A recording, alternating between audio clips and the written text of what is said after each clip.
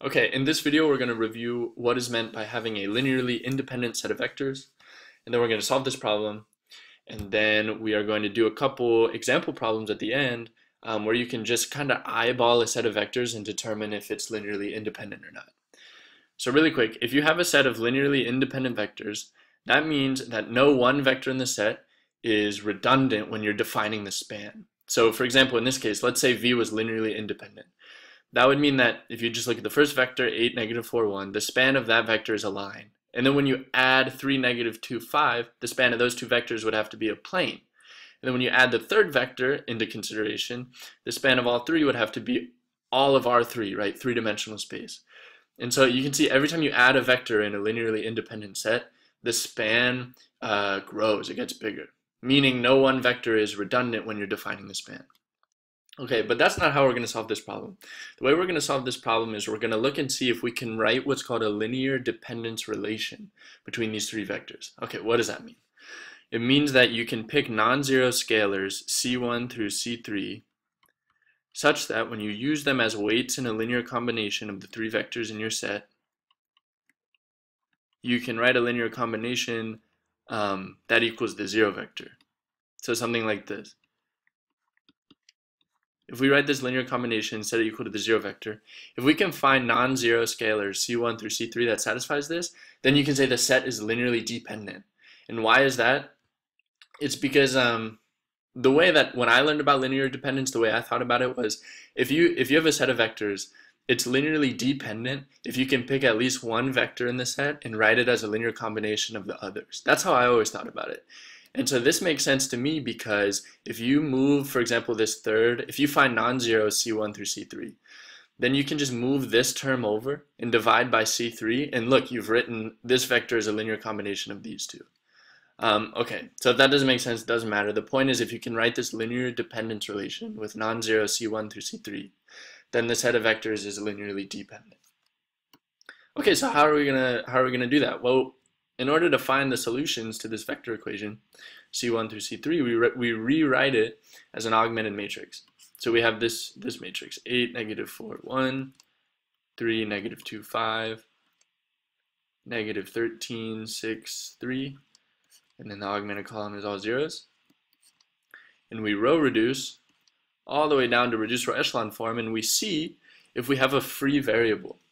So consider if we didn't have a free variable, we had a unique solution. That would mean the unique solution is C1 equals 0. Like if we had 1s along the diagonal and zeros everywhere else, it would mean we would have C1 equals 0, C2 equals 0, C3 equals 0.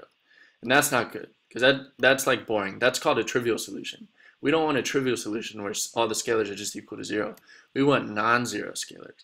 And so that would mean that we can't just have a unique solution, we need to have a free variable, which would mean we need to have infinitely many solutions. So let's see what happens. So I'm just going to give you the reduced row echelon form of this matrix. It looks like this. 1, 0, negative 2, 0, 1, 1, 0, 0, 0. And then through all your row operations, the augmented column never changed, right? And perfect, we identify our pivots. Here's a pivot, and there's no pivot in the third row. So there's no pivot in this third column, which means C3 is a free variable, which means we'll have what's called non-trivial solutions, which means a solution where C1, C2, or C3 equals something besides just 0. So we can find that solution. So really quick, already we know there's going to be non-zero C1 through C3, so we can answer the question and say no, the set V is not linearly independent, because we'll be able to write this linear dependence relation. So let's actually do that. So from this row reduced matrix, we get C1 minus 2 C3 equals 0. I'm just going to move the minus 2 C3 to the other side and get C1 equals 2 C3. C2 equals negative C3. That's from the second row. Hopefully you guys are pretty quick with this. By now we're just parameterizing our solution set by the free variable. And so now we can pick anything for C3, our free variable. So let's just make it easy and pick 1. We don't want to pick 0, right? Because that would just give us C1 through C3 are all 0. So let's say C3 equals 1. So then that would mean C1 equals 2 times 1, which is 2. C2 equals negative 1, and then we picked C3 to be 1. So here are our scalars in the linear dependence relation. And we can check this, right? we can check this. So C1 equals 2, C2 equals -1, and C3 equals 1. So 2 times 8 is 16. 16 minus 3 is 13. And then plus 1 times this last one, 13 minus 13 is 0. And you can check it on your own. It works for all three components. And so we've written a linear dependence relation, and so we say the set V is linearly dependent, not linearly independent. So the answer is no, it's not linearly independent. Okay, hopefully that makes sense. And it's the same process. So if you had like a set of 5 vectors in R5, it looks really intimidating. Like, how am I supposed to determine if they're linearly independent or not? But you just do this. You write a general linear dependence relation, and then you re-represent that vector equation as an augmented matrix. You row reduce it and see if you have any free variables. If you have free variables, then you'll have non-zero set of scalars in the linear dependence relation, which means you could think of it as, which means you could write one vector as a linear combination of the others. Or you could just say, I've written a linear dependence relation, and so therefore the set is linearly dependent. Okay, so now, as promised, I want to go through 2 other examples where you can just eyeball the set. So one example is very, very easy. Let's say you have just 2 vectors in your set. How can you determine if just 2 vectors are linearly dependent or independent? So let's say I have this vector and this vector.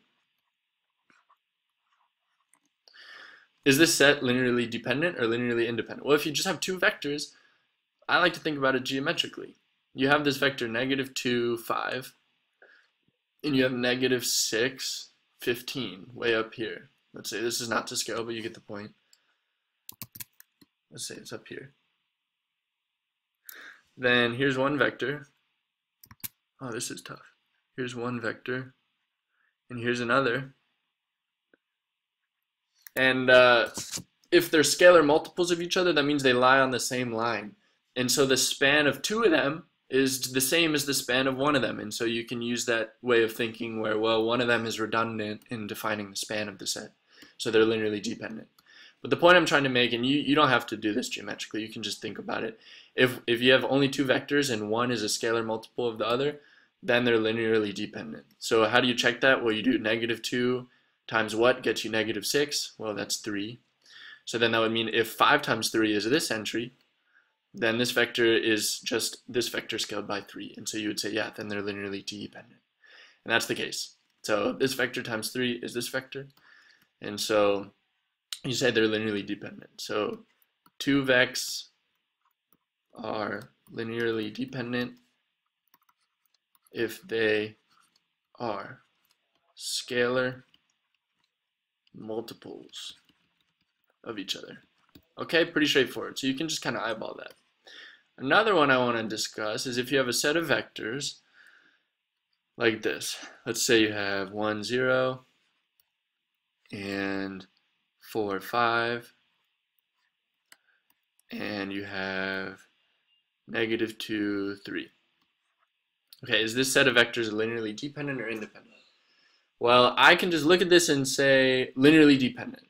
And how am I able to eyeball that? Well, it's because you have more vectors than entries in each vector. You're like, okay, how does that mean anything? Well, that's the case.